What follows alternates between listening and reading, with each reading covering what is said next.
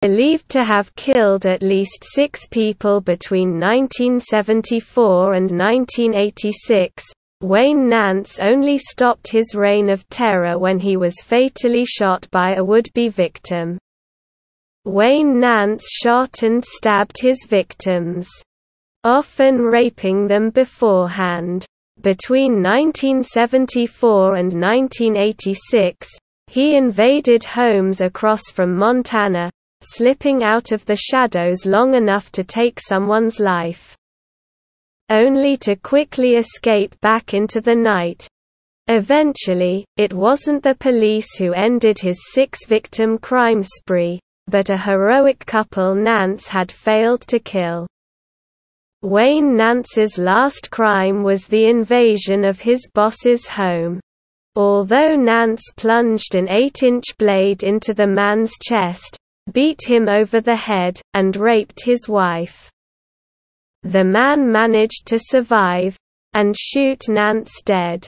It was only then, after taking a sample of Wayne Nance's DNA, that police realized this was the previously unidentified Missoula mauler they had been chasing all along. The murders of Wayne Nance, born on October 18, 1955, in Missoula, Montana. Wayne Nathan Nance grew up in a mobile home outside of town, with a father employed as a trucker and a mother who worked as a waitress. Nance was a latchkey kid who nonetheless excelled at school. While the motive remains unclear, Wayne Nance committed his first murder at 18.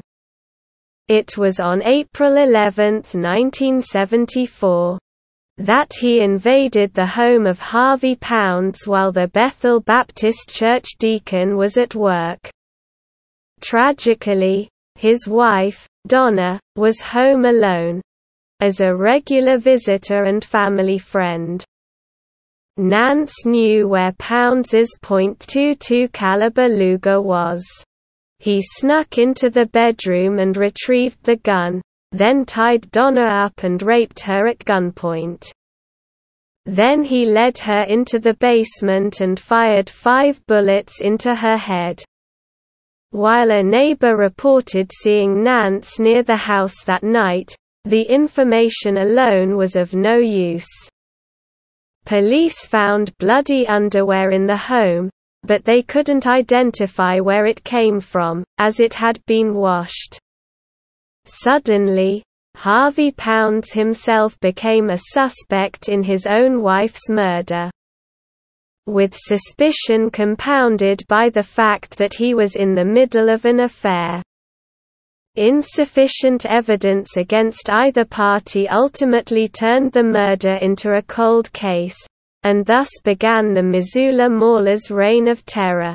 The body of a raped and stabbed teenage girl was found near Beavertail Hill State Park 5 years later. She matched no missing persons report, however, and was thus dubbed Betty Beavertail until 1985, when she was identified as 15-year-old Seattle runaway Devonna Nelson.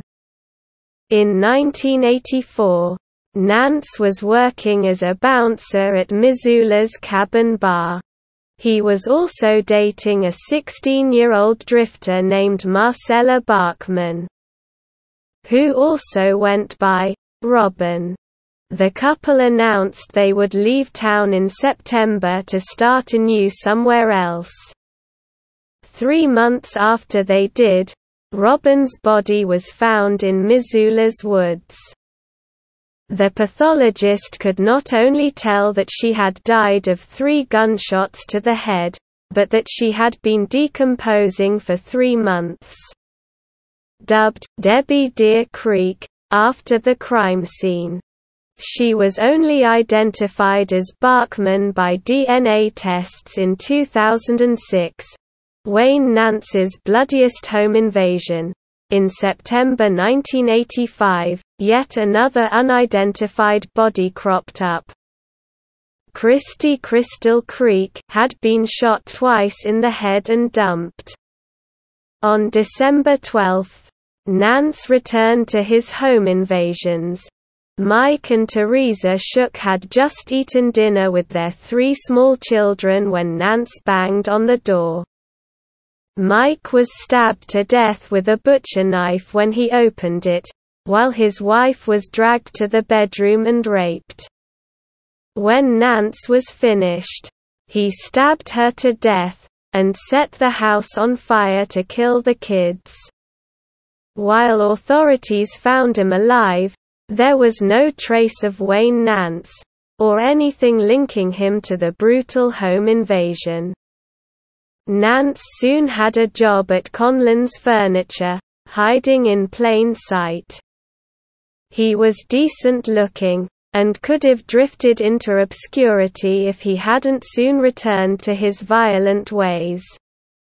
He, like many serial killers, was very charming, though, when he turned on the charm, Missoula County Sheriff's Office Detective Marta Timmons said, "He was handsome.